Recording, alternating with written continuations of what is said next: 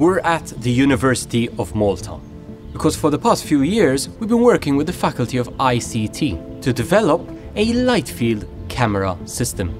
The name of the project? VOLARE, an acronym which stands for Video, Light, Acquisition and Reconstruction. So what is a light field? Now, a traditional camera, be it your phone or even a high-quality cinema camera, captures the intensity of light at every single pixel.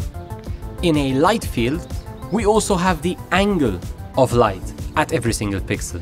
As filmmakers, this is going to give us the ability to refocus shots after they've been filmed. Or what we're interested in, the ability to remove the background behind any subject without the need for a green screen. Now, light field is not a new technology. It exists and it works. The problem is it is very, very expensive. So what we're trying to accomplish in this project is to see if with today's technology, you can bring the price down to have a more budget-friendly solution.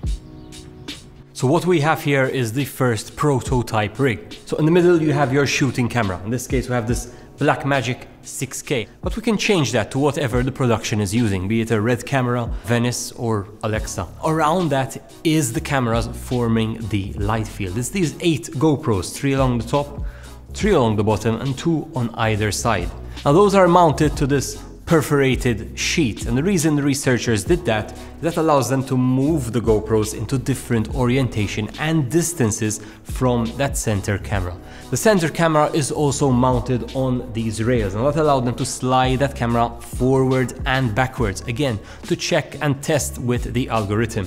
Now each of those GoPros, of course, there's a lot of cable management happening. So they all have a cable coming out of them which is supplying power, so they're not running on batteries, and also a sync cable. So all the cameras are time synced together such that they can process each frame in one go once it goes to the software. Something like this isn't practical to take on set. It's way too big to mount it to more traditional film equipment other than the tripod it is currently on, which is why this evolves to the next prototype, which I'll show you now.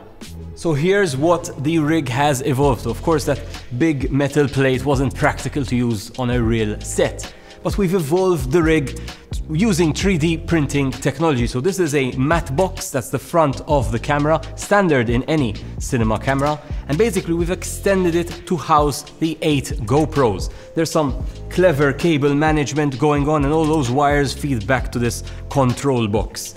We're on a real set, right? We've got our actors here, Mike and Sarah, in a cinema, so to speak. We only have the 2 rows because with this technology that is all we need.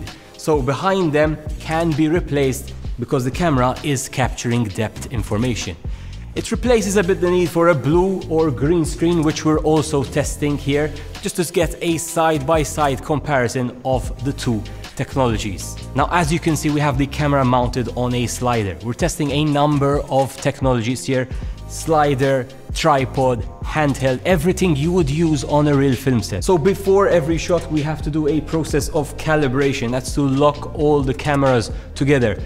Now, once the technology is more proven, you can do this once per day at the beginning of the day. In the case of today, because it is a testing day, we're doing it before every single shot. We're also downloading all the footage with some custom scripts which pull everything in one go. And we're hoping to get a good result. That's what we're testing here today. The VOLARE project had a number of objectives. We set out to create a cost-effective solution which could be used on an actual film set.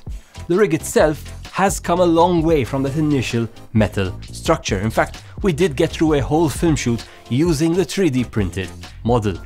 However, at the same time, we appreciate that this would need to be scaled down even further to make it appealing to filmmakers. Besides production, the tools have to translate well here in post-production to work with existing workflows and software. So for this, the University of Malta, with our guidance, have built these software tools where basically the editor can load the main center camera here on the left of the screen. On the right of the screen, we have the resulting depth map, and using a slider at the bottom, he can select which planes of the image he would like to keep. So essentially here, the green pixels will become the transparent data, and I'm able to isolate here in this example just the man in the foreground. Now, once this is processed, the output is an image sequence, a series of images representing each frame of the video. The difference though is that these frames contain the transparency data we are after. Now, this image sequence is very easily brought into existing editing applications. This tool in particular was actually very well received by a number of industry experts here in Malta, and we demonstrated how such technology would work. At this point, the algorithm has been tested against the computer-generated light field database. This allows the University of Malta to compare their results with others being achieved in the industry. Here, the results are very favorable. In fact, with the test images provided, the depth map clearly shows the different planes available in the images. Moving on to the footage from our test shoot, here the algorithm needs more work. While the depth maps produced do show the different layers of depth, there is quite significant noise and artifacts which need to be addressed. Solving the depth maps is key, and with further funding, the researchers can continue their work with the core algorithm and the calibration process.